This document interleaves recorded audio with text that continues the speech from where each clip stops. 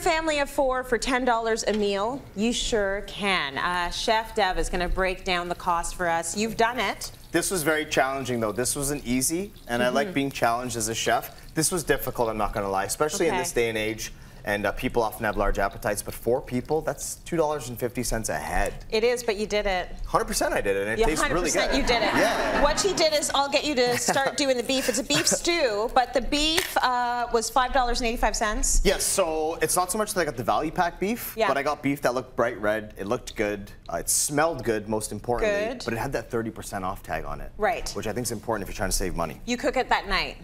Yes, well, bought it last night, we're cooking it right now.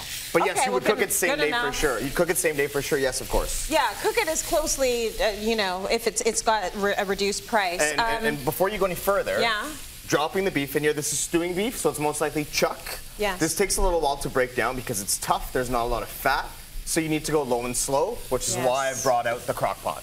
Good tip. So if you're going to get a lower cost beef, you're going to need more time. And again, before you go there, if you're watching this and you're like, why are you searing in a pan before using the crock pot?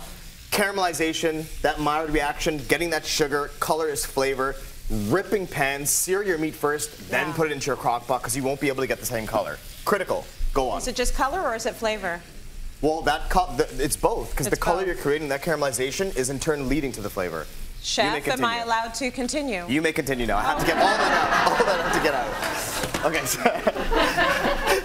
So, the beef stew is $5.85. The vegetables, carrots, okra, beans, parsnip, potato, all came to $2.50 together. Yes, and basically what I did was, whether it's like, let's say it's $2.50 per pound, I just divide the amount of carrots that I got. So for example, this is about a carrot, it's like 40 cents, something like that. Right. Parsnip is key. If you don't use a lot of parsnip, it's incredible. It's so sweet. It's amazing. Whether you're in a cold or you're in a hot climate, it's amazing to cook with these types of vegetables. Well, you put all your veggies in. Chef, may I give them the grand total?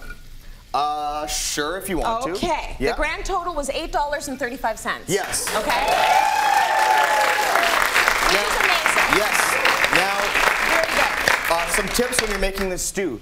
Keep things kind of chunky and whole because you want this to be hearty and you want it to be filling. Don't be too dainty. So all the onions go in there. The potato, I'm going to keep this nice and chunky as well. Good, it's easier.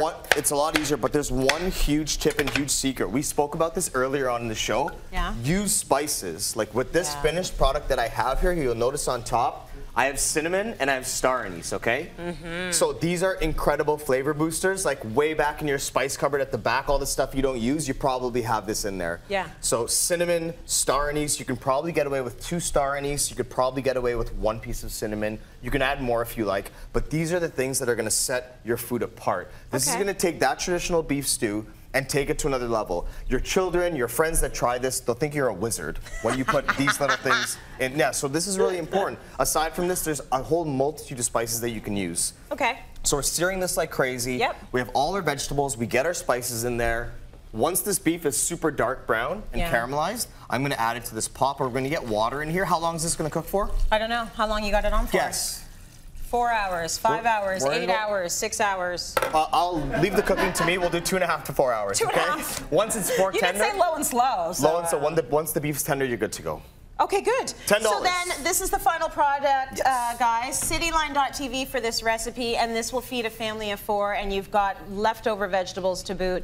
Devan, thank you for that.